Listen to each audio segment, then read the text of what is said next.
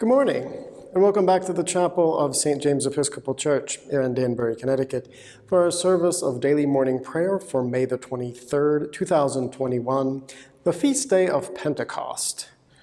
And today we are celebrating this major feast day in the life of the church with this multilingual service this morning, and also with an in-person service of evening prayer at 4 p.m. out on the lawn of the church, which will feature today our St. James Ringers, the bell choir.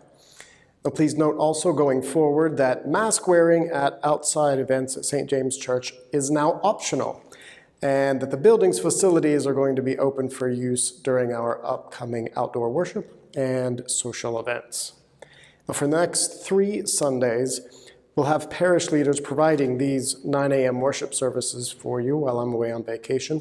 And when I return, we will hope to begin live streaming indoor Sunday morning worship just as soon as possible. So stay tuned for announcements and updates.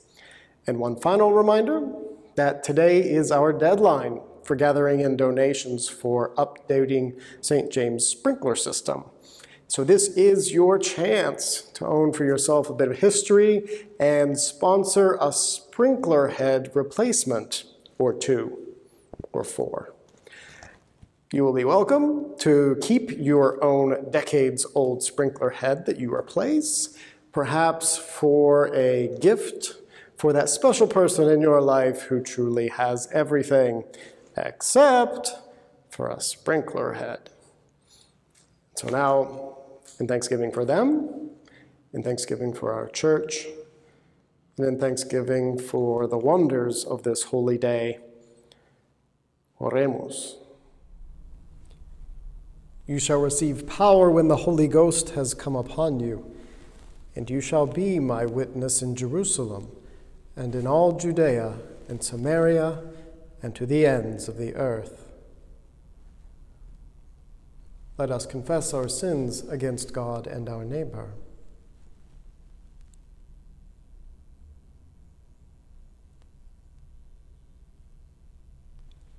Most merciful God, we confess that we have sinned against you in thought and word and deed, by what we have done and by what we have left undone. We have not loved you with our whole heart. We have not loved our neighbors as ourselves. We are truly sorry, and we humbly repent. For the sake of your Son, Jesus Christ, have mercy on us and forgive us, that we may delight in your will and walk in your ways, to the glory of your name. Amen. Almighty God, have mercy on you, forgive you all your sins through our Lord Jesus Christ, strengthen you in all goodness, and by the power of the Holy Spirit, keep you in eternal life. Amen. Lord, open our lips, and our mouth shall proclaim your praise. Glory to the Father, and to the Son, and to the Holy Spirit, as it was in the beginning, is now, and will be forever. Amen. Alleluia. Alleluia. The Spirit of the Lord renews the face of the earth. Come, let us adore him. Alleluia. Come, let us sing to the Lord. Let us shout for joy to the rock of our salvation. Let us come before his presence with thanksgiving, and raise a loud shout to him with psalms. For the Lord is a great God, and a great King above all gods. In his hand are the caverns of the earth, and the heights of the hills are his also. The sea is his, for he made it, and his hands have molded the dry land. Come, let us bow down and bend the knee, and kneel before the Lord our Maker. For he is our God, and we are the people of his pasture and the sheep of his hand. Oh, that today you would hearken to his voice. Alleluia! The Spirit of the Lord renews the face of the earth. Come, let us adore him. Alleluia! We continue together with a portion of Psalm 104. O Lord, how manifold are your works! In wisdom you have made them all. The earth is full of your creatures. Yonder is the great and wide sea, with its living things too many to number, creatures both small and great. There move the ships, and there is that Leviathan, which you have made for the sport of it. All of them look to you, to give them their food in due season. You give it to them, they gather it. You open your hand, and they are filled with good things. You hide your face, and they are terrified. You take away their breath, and they die and return to their dust. You send forth your Spirit, and they are created, and so you renew the face of the earth. May the glory of the Lord endure forever. May the Lord rejoice in all his works. He looks at the earth, and it trembles. He touches the mountains, and they smoke.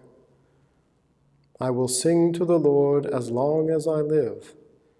I will praise my God while I have my being. May these words of mine please him. I will rejoice in the Lord. Bless the Lord, O my soul. Hallelujah.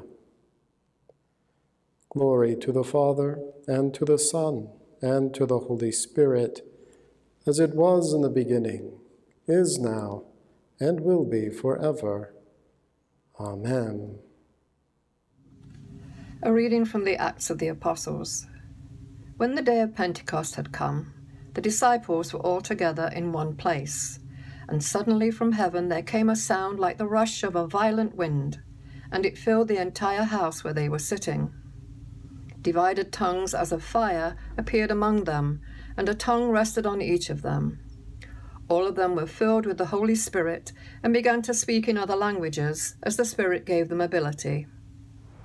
C'erano demonici giudei di ogni nazione sotto il cielo che vivevano a Gerusalemme, che a questo suono la folla si radunò e rimase sbalordita, perché nessuno si impediva parlare della lingua nativa di ciascuno. Pero estos que están hablando, ¿acaso no son de la región de Galilea? ¿Cómo es que los oímos hablar en nuestro propio idioma? Los que estamos aquí somos de diferentes países. Algunos somos de Partia, Media y Elam. Otros venimos de Mesopotamia, Judea, Capadocia, Ponto, Asia, Frigia, Panfilia y Egipto, y de las regiones de Libia cercanas al pueblo de Cirene. Muchos han venido de Roma, otros han viajado desde la isla de Creta y desde la península de Arabia. Algunos somos judíos de nacimiento y otros nos hemos convertido a la religión judea. Es increíble que los oigamos hablar en nuestro propio idioma de las maravillas de Dios.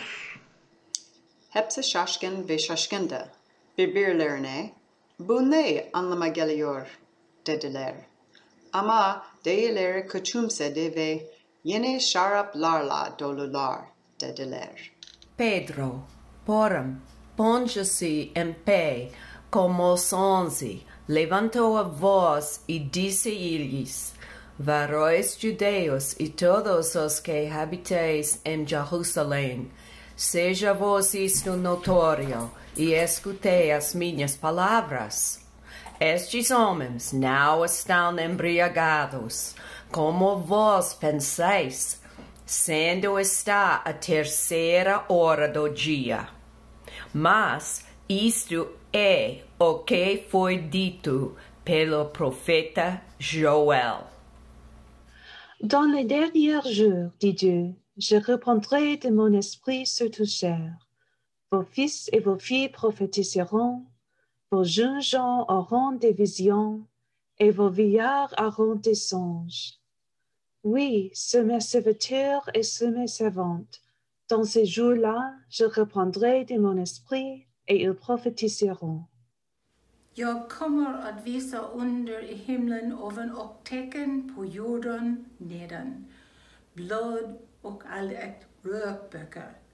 Solen kommer att vändas till mörker och månen till blod innan den stora och heliga dagen för den kommer. Och alla kom som bekälar i förordningen namn kommer avrättet. The word of the Lord. Thanks be to God. We continue with Canticle 16, the Song of Zechariah. Blessed be the Lord, the God of Israel. He has come to his people and set them free. He has raised up for us a mighty Savior, born of the house of his servant David. Through his holy prophets, he promised of old that he would save us from our enemies, from the hands of all who hate us. He promised to show mercy to our fathers and to remember his holy covenant. This was the oath he swore to our father Abraham, to set us free from the hands of our enemies, free to worship him without fear, holy and righteous in his sight, all the days of our life. You, my child, shall be called the prophet of the Most High, for you will go before the Lord to prepare his way, to give his people knowledge of salvation by the forgiveness of their sins. In the tender compassion of our God, the dawn from on high shall break upon us, to shine on those who dwell in darkness and the shadow of death, and to guide our feet into the way of peace. Glory to the Father, and to the Son, and to the Holy Spirit, as it was in the beginning, is now, and will be forever. Amen. A reading from Paul's letter to the Romans. We know that the whole creation has been groaning in labor pains until now, and not only the creation, but we ourselves, who have the first fruits of the Spirit, groan inwardly while we wait for adoption, the redemption of our bodies. For in hope we were saved. Now hope that is seen is not hope. For who hopes for what is seen? But if we hope for what we do not see, we wait for it with patience. Likewise, the Spirit helps us in our weakness, for we do not know how to pray as we ought, but that very Spirit intercedes with sighs too deep for words. And God, who searches the heart, knows what is in the mind of the Spirit, because the Spirit intercedes for the saints according to the will of God. The word of the Lord. Thanks be to God. We continue with Canticle 21, You Are God. You are God, we praise you. You are the Lord, we acclaim you. You are the eternal Father. All creation worships you. To you all angels, all the powers of heaven, cherubim and seraphim, sing in endless praise. Holy, holy, holy Lord, God of power and might. Heaven and earth are full of your glory. The glorious company of apostles praise you. The noble fellowship of prophets praise you. The white-robed army of martyrs praise you. Throughout the world, the Holy Church acclaims you. Father of majesty unbounded, your true and only Son, worthy of all worship, and the Holy Spirit, advocate and guide. You, Christ, are the King of glory, the eternal Son of the Father. When you became man to set us free, you did not shun the Virgin's womb. You overcame the sting of death and opened the kingdom of heaven to all believers. You are seated at God's right hand in glory. We believe that you will come and be our judge. Come then, Lord, and help your people, bought with the price of your own blood, and bring us with your saints to glory everlasting. A reading from the Gospel according to John.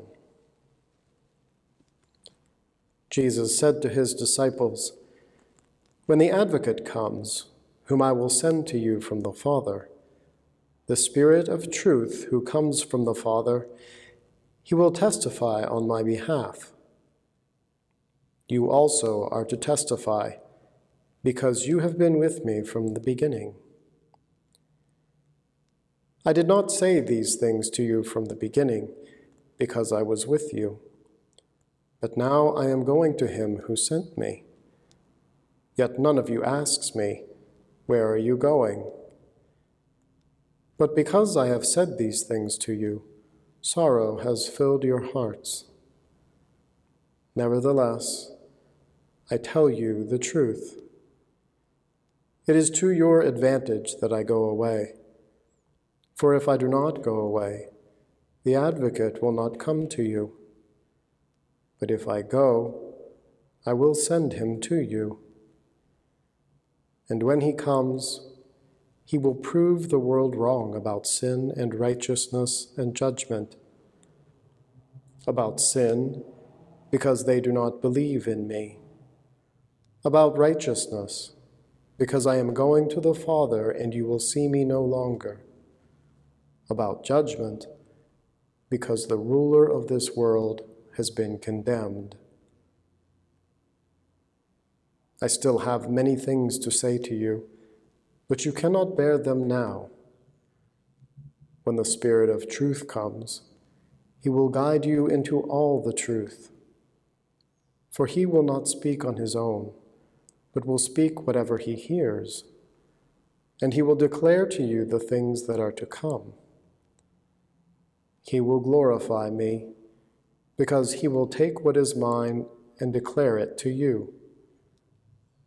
All that the Father has is mine. For this reason, I said that he will take what is mine and declare it to you."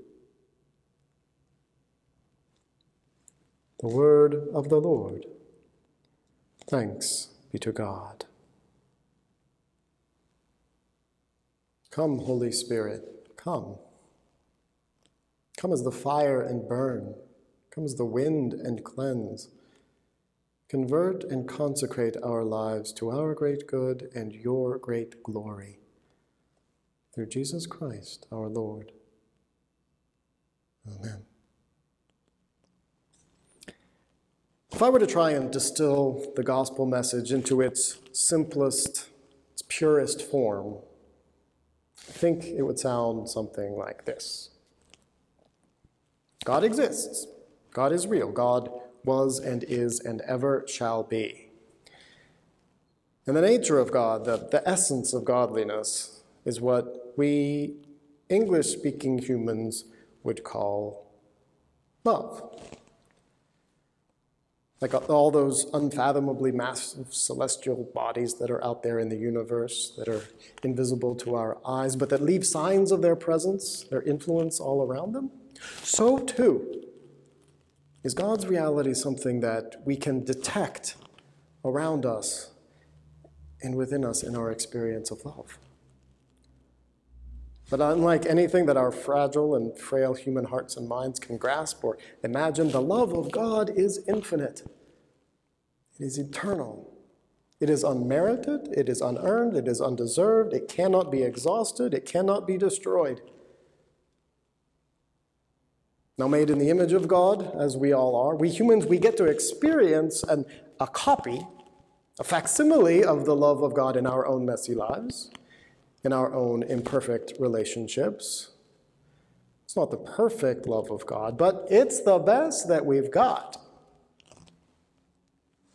And if you've ever had the experience of loving someone or something so truly, madly, and deeply in this world that you could just break down into tears from the sheer intensity of that feeling, that care, that connection, why, then you know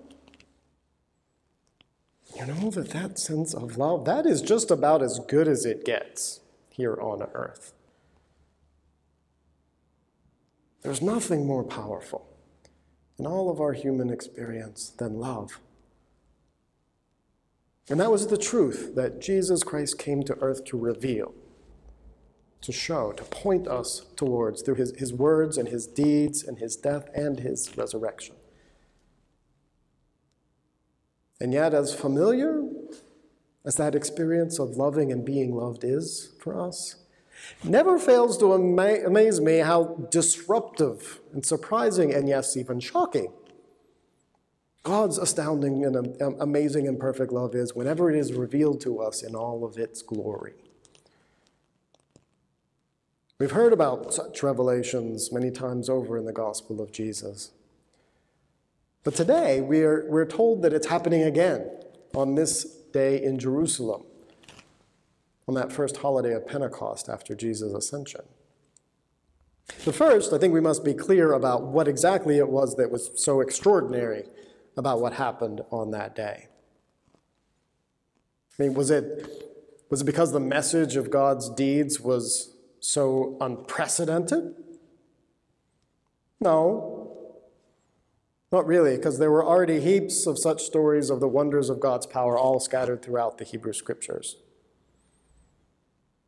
Or was it because those particular messengers, the apostles of Jesus, was it because they shared the good news with such incredible skill and persuasion, maybe with golden poetic language that was just dripping with verbal honey? I don't think so. No, I think what was so remarkable about that movement of God's essence, God's Spirit within the crowd gathered around the disciples that day was this. As different as they all were, from Asians to Mesopotamians to Judeans to Egyptians to Libyans all the way to Romans, reaching across all those different regions and languages and cultures, as diverse as that gathering was, everyone there was hearing one shared truth spoken directly to them in their heart of hearts. And not just that. That spirit of truth was reaching into their deepest and most honest sense of self. It was piercing through whatever pretenses or facades they might have raised up over the course of their lives in self-defense. Spirit was coming to them not through the words of a familiar or a trusted confidant. It was coming to them through the lips of a stranger. It's the most profound revelation of God's truth, of God's love, of God's power. It came to them across boundaries of language and of tribe and identity. The Asians, they were not gently being evangelized by fellow Asians, nor the Romans by fellow Romans. Because really, where's the wonder in that? Where's the power in that?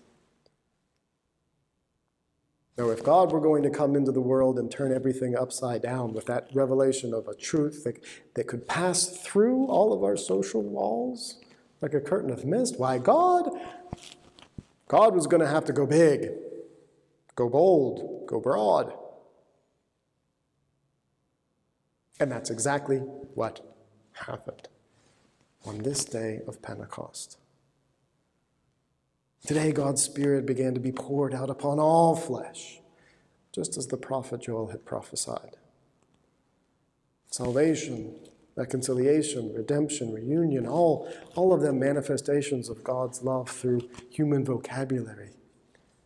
All of those raced through Jerusalem that day, and they were then carried out into the whole world and all across time. All the way up to this very moment, this online gathering of ours, this anniversary. So happy anniversary indeed, dear church. Celebrate well today. Gladden your heart, recharge your batteries, rest your voice, because the full Pentecost story has not yet been finished. Because the Spirit of God that blew through Jerusalem on this day long, long ago, it has never ceased its movement. That message of love that is real, that is possible, that is divine, that is unfailing, that is determined, that is forgiving and patient, and yes, firm. That love of God still draws us Christians together week after week after week. And that love of God is the very same that sends us out, willingly or not, out into the world to share our best imitation, our best expression of God's perfect love for our own thoughts and words and deeds. Now, sometimes that's not so hard, like when we share that love with those that we care about, with those that we already know, that we already trust. That's sort of the soft baby food of Christian evangelism, showing love to those who already love us back. But if the Feast of Pentecost teaches and reminds us of anything, is that the truly astounding, astonishing, amazing manifestation and experience of God's love, those occur when truth is shared across human boundaries, across our divisions. That uncomfortable, tingling sensation of God's love passing through us like a current of electricity, that most powerfully happens when acts of love bridge a greater distance than just those between family and friends. Like when we take loving risks to our own precious and our fiercely protected comfort zone. Like when we expose ourselves to the possibility of some measure of awkwardness and a little vulnerability. Like when we let the words of God's Holy Spirit pass forth from our otherwise clenched lips. And perhaps even more importantly, we take part in the continuing wonder of Pentecost in our own time when we open ourselves to that possibility that God just might be waiting to work on us most profoundly, most transformatively, through the words and the actions of someone who is far, far, far beyond our own circle of like-minded and like-experienced and like-affiliated familiars. Now, I realize what I'm saying is against our human nature in many ways. A default mistrust of outsiders, it has enabled our human civilizations to survive and thrive for thousands of years. In terms of basic survival, all of these boundaries, our postures of defensiveness, they have served our social evolution quite well. But Pentecost is not about social survival of the fittest. No, Pentecost is about theological evolution. Pentecost is about traversing the limitations of our human nature and seeking to more closely align ourselves with the nature of God. Now, Orthodox Christians, they have an ancient word for that practice, that behavior. They call it theosis, the transformation that we humans can experience of becoming more like God, more in union with God's self, with God's essence, with God's being, in a word, with God's love. Now, is that theosis a difficult process? to commit ourselves to? Absolutely it is. Does it press against all our current obsessions with factionalism and tribalism and isolationism? Does it reject all of our urge to demonize and distrust and segregate? For sure it does. Does it singe our precious egos and irritate our pride and chafe at the edges of our sensitive comfort zones at times? Definitely. But it's the love of God that surpasses all understanding. It's the love of God that has summoned us together on this Pentecost Sunday. And so I say, let us move forward together as a renewed Pentecostal people. Let us make our way along that path of truth, that way of Jesus, one loving step at a time, one loving act at a time, one loving word at a time. And God willing, with our Lord Jesus guiding us up ahead and with the winds of the Holy Spirit at our backs, God willing, may we too be wondrously, astonishingly, astoundingly amazed at the love that we will leave behind in our wake. Amen.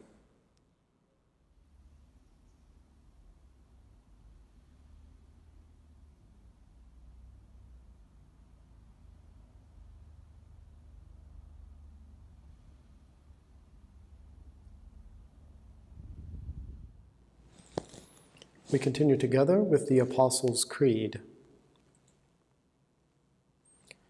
I believe in God, the Father Almighty, creator of heaven and earth. I believe in Jesus Christ, his only Son, our Lord. He was conceived by the power of the Holy Spirit and born of the Virgin Mary. He suffered under Pontius Pilate, was crucified, died, and was buried. He descended to the dead. On the third day he rose again. He ascended into heaven and is seated at the right hand of the Father.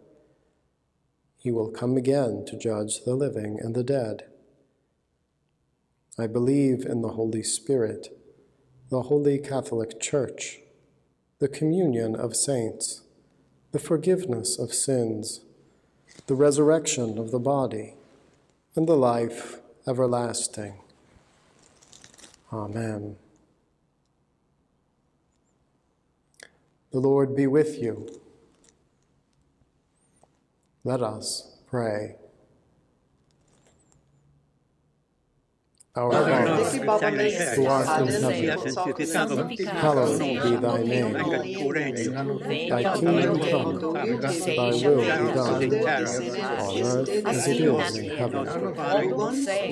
Give us this day our daily bread, and forgive us our trespasses, as we forgive those who trespass against us. And lead us not into temptation, but deliver us from evil. For thine is the kingdom, and the power, and the glory, forever and ever.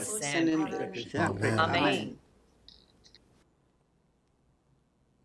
Save your people, Lord, and bless your inheritance. Govern and uphold them, now and always. Day by day we bless you. We praise your name forever. Lord, keep us from all sin today.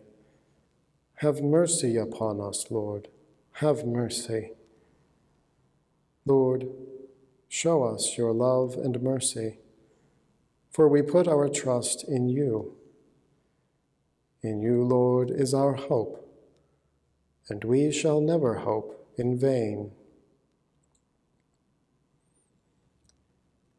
Almighty God, on this day you opened the way of eternal life to every race and nation by the promised gift of your Holy Spirit. Shed abroad this gift throughout the world by the preaching of the gospel, that it may reach to the ends of the earth. Through Jesus Christ, our Lord, who lives and reigns with you in the unity of the Holy Spirit, one God, forever and ever. Amen. O God, you make us glad with the weekly remembrance of the glorious resurrection of your Son, our Lord. Give us this day such blessing through our worship of you, that the week to come may be spent in your favor. Through Jesus Christ, our Lord. Amen.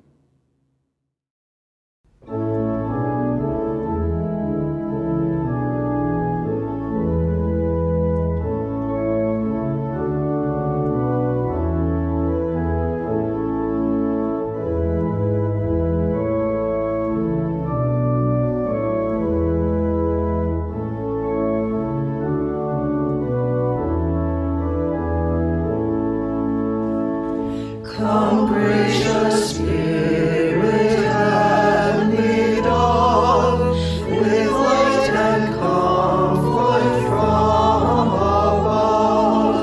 Be thou our guardian, our guide, o'er every thought and step beside. The light of truth to us display, and make us know and choose thy way. Plant holy fear in every heart, that we from thee may never depart. Lead us to Christ the living way, nor let us from his precepts stray. Lead us to holiness, the road that we must take to dwell with God.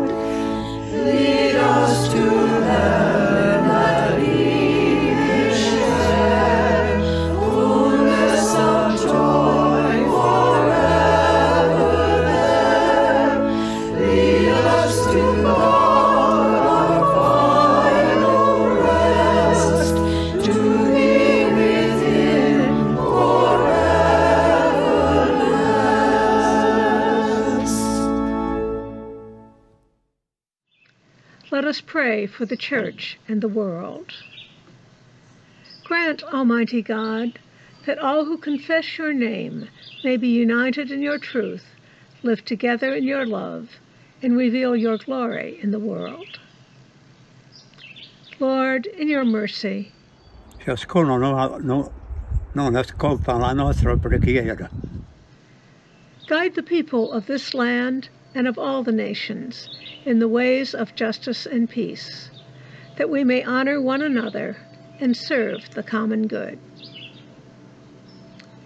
Lord, in your mercy, Atiende nuestra súplica. give us a reverence for the earth as your own creation, that we may use its resources rightly in the service of others and to your honor and glory. Lord, in your mercy, Duamaza Dinlayan. bless all those whose lives are closely linked with ours, especially Janice, Becky, Lloyd, and Michael, as they celebrate birthdays this week. Grant that we may serve Christ in them and love one another as he loves us. Lord, in your mercy, Ouço nossa oração. comfort and heal all those who suffer in body, mind, or spirit, especially Chris, Roja, Gretchen, Joyce, Susan, Dom, Irene, Dakota, Ron, and Jay. Give them courage and hope in their troubles, and bring them the joy of your salvation. Lord, in your mercy, écoute notre prière. we commend to your mercy all who have died, that your will for them may be fulfilled. And we pray that we may share with all your saints in your eternal kingdom. Lord, in your mercy, Hear our burden. O God, you made us in your own image and redeemed us through Jesus, your Son. Look with compassion on the whole human family. Take away the arrogance and hatred which infect our hearts. Break down the walls that separate us. Unite us in bonds of love. And work through our struggle and confusion to accomplish your purposes on earth, that in your good time all nations and races may serve you in harmony around your heavenly throne. Through Jesus Christ, our Lord. Amen. We continue with the general thanksgiving. Almighty God, Father of all mercies, we, your unworthy servants, give you humble thanks for all your goodness and loving kindness to us and to all whom you have made. We bless you for our creation, preservation, and all the blessings of this life, but above all, for your immeasurable love in the redemption of the world by our Lord Jesus Christ, for the means of grace, and for the hope of glory. And we pray, give us such an awareness of your mercies, that with truly thankful hearts we may show forth your praise, not only with our lips, but in our lives, by giving up ourselves to your service, and by walking before you in holiness and righteousness all our days. Through Jesus Christ, our Lord, to whom with you and the Holy Spirit be honor and glory throughout all ages. Amen. Let us bless the Lord. Alleluia, alleluia. Thanks be to God. Alleluia, alleluia. Glory to God, whose power working in us can do infinitely more than we can ask or imagine. Glory to him from generation to generation in the church and in Christ Jesus forever and ever. Amen.